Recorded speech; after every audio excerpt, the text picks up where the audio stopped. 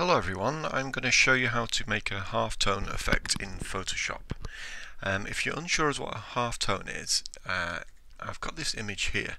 Now when you're printing with ink, you can't really, like if it's a industrial process, you can't alter the strength of the ink. It's either ink or no ink. In this case, black ink against white paper. So the only way you simulate things getting darker is in this case by making these circles wider. So the narrower the circles are, the lighter the image actually gets. We can show you this in colour as well. So when you're printing in colour, you have cyan, magenta, yellow and black. And they put these screens, they make a screen for each separate colour, and they combine them together and it actually makes your picture. Finally, I'll show you this. This is like a picture from a magazine. As you can see, you've got a cyan plate, a magenta plate, a yellow plate, and a black plate.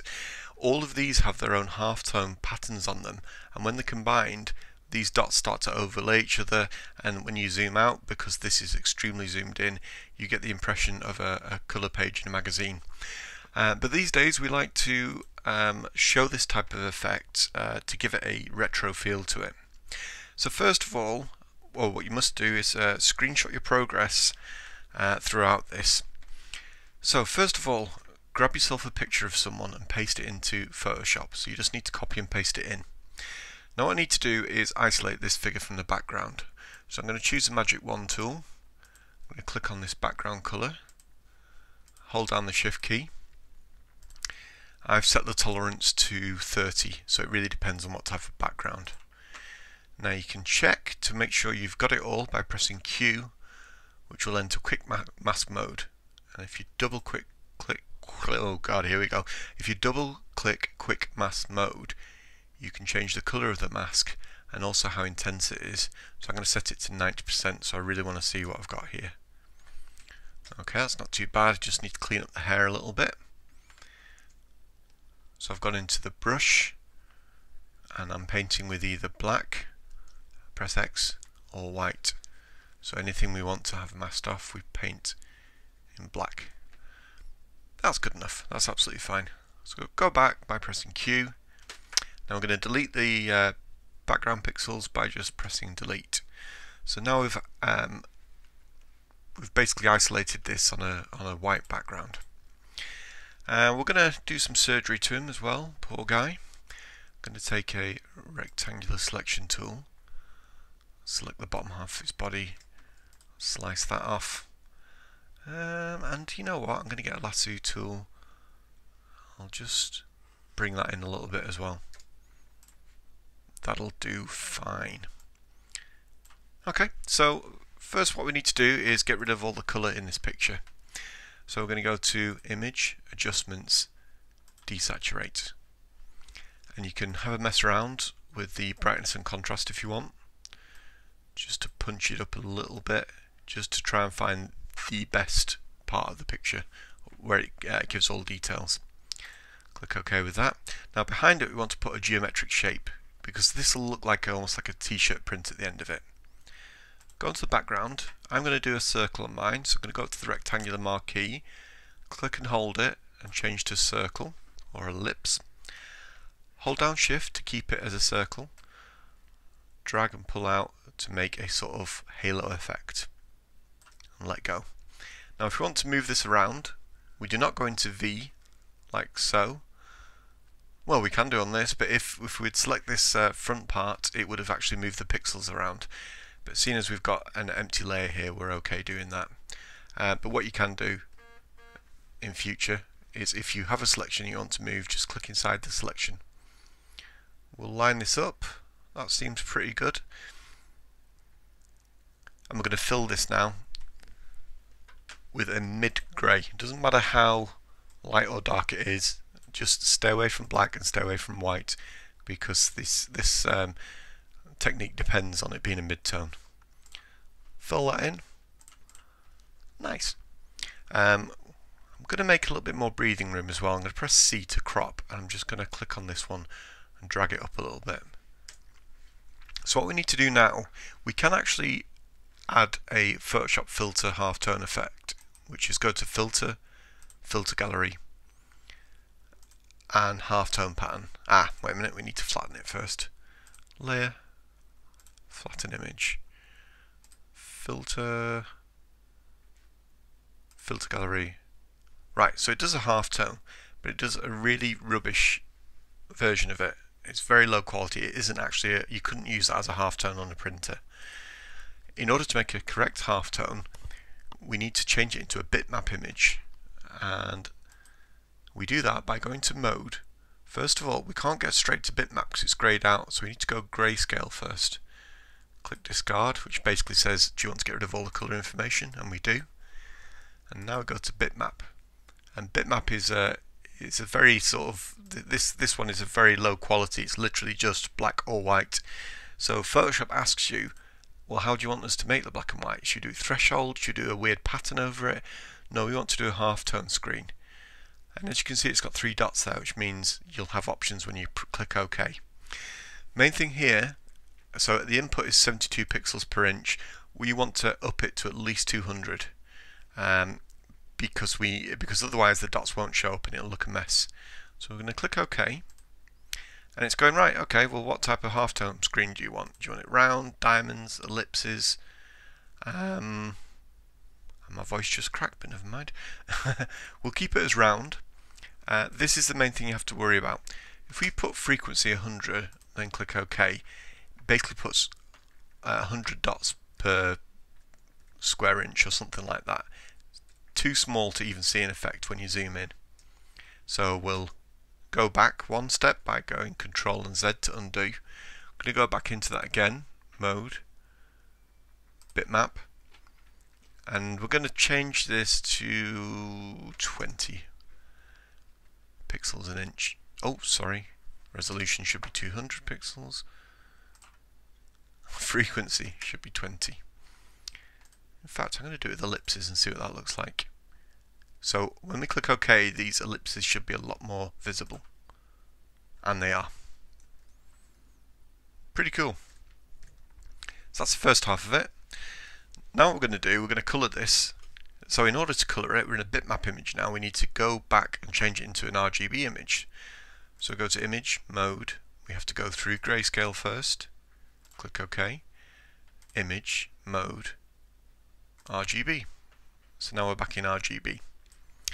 And we can put a gradient over this by clicking on the adjustment layer here in your panel, or you can go to Layer, New Adjustment Layer.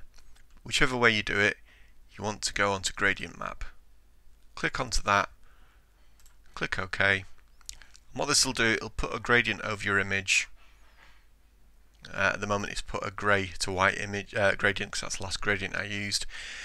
And anything on this side is the darkest colour in the image, anything on this side is the lightest colour of the image. So if we click it to green and red, for instance, now the black ink is shown up as red, the white ink is shown up as green. So if we were to OK that, you'd probably want to reverse it with this reverse button. There you go. I would say get a better contrast than that, so you can click on the red, click on the colour, and let's just lighten it up, make it more of a sort of pinky colour. You can choose whatever one you want. There's no point in really doing 3 colours because we're only working with 2 colours, but the reason I'm doing it like this is because you get a much better preview, much quicker. Is that alright? Yeah, that's not too bad. Let's use that, but let's reverse it again. Okay, so we've got our colour that we like. Now what we want to do is this halo we want to actually do in a different colour. And there's probably a few ways of doing that, but the easiest way is just to make a new layer. And we're going to use a brush, and we're just going to paint over it.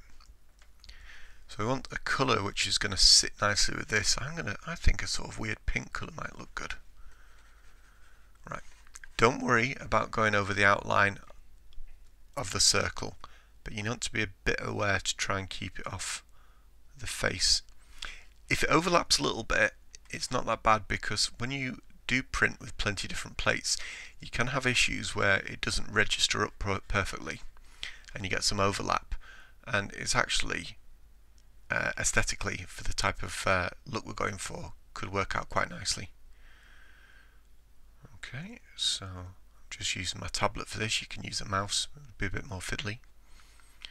Fill in all of that. Now we need to change the blending mode. I mean, you can leave it like that if you want, but we're going to do something which is a bit darker perhaps.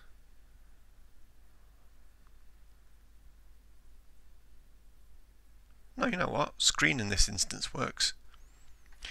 Right, so we've got it as a screen, but we want to remove all this excess, and what we also need to do is these dots should, the white part of these dots should all be transparent, i.e. blue, which doesn't make very much sense, but it's the truth.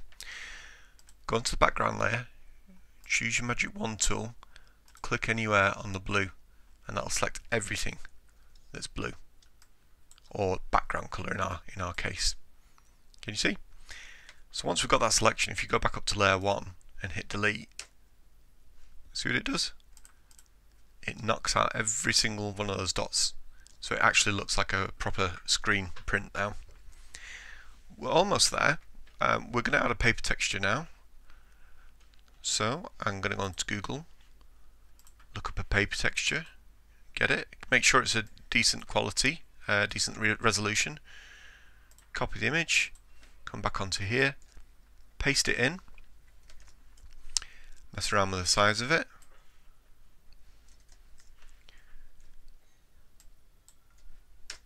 hit OK, change the blend mode again. We want something which is going to go on top of this. Do you know what? I like that. I'm not going to go anywhere. I'm not going to care what the other ones look like, but we do need to tone it down a bit because we don't want it to be completely in your face. Let's crop this image by going to C for crop. Just take a moment to make sure that the spacing is beautiful. And let's get in there. Yeah, that's good. Wicked. Right, there's one last thing you can do with this, and that's to make a registration error on it. So what you do is select all these layers, and we want to make a copy of these, a flattened copy. Easiest way of doing that is Control, Alt, Shift, E. As you can see, it's duplicated it and thrown it here. And now what we'll do is move to the channels, and we just want to nudge one of these channels. So we need to select the entire image. So Control A to select that. I'm going to select the red channel, but I'm going to turn on the preview by clicking the eyeball and the RGB. Go on to V for your move tool and just nudge it a tiny bit. Try it with the green one, nudge that up maybe, the blue maybe nudge that. And we'll zoom in, and we should, can you see? Very, very subtle in this picture. It depends what picture you use, but you're seeing at the edges you're getting this fringing. See, I've just moved that a load, but it's separating these colours out, so it looks like there's been an error at the printer. Use that with caution. You don't want to overuse it because it'll look a bit ridiculous, but you can just do something like that, which is a sort of registration error.